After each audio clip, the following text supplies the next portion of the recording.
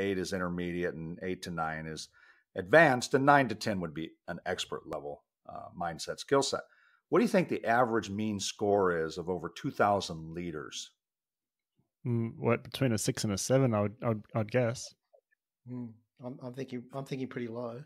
It's 5.11. Really? Yeah. Wow.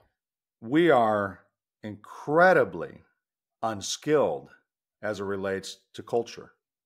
Wow. And I can prove that with data. Now, that's not an indictment on people. It's just not intuitive. And the beautiful thing is that it's something we can learn.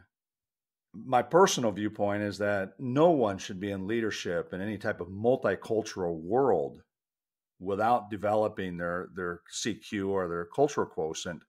It's as important as their IQ. It's as important as EQ, which is the emotional quotient. I think today's leader must have IQ, EQ, and CQ. And the reality is, to this point, that is not the case.